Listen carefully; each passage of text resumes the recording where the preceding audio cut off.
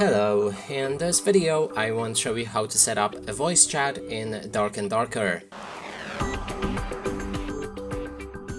To do this, first we'll need to click on the escape, navigate to the options, enter audio. Right here make sure that your voice chat is enabled. Then we can move to voice chat channel and switch between proximity and party only. If you select proximity, that means everybody in game in certain range will be able to hear you. If you select party only, only your party will be able to hear you. Then there's the send mode and we can switch on always or push to talk. When you set it to always, that means your mic will be active all the time. If you select push to talk, your mic will be active only when you hold the push to talk button, and I'm gonna show you that button in a second. Then there's a voice chat input volume.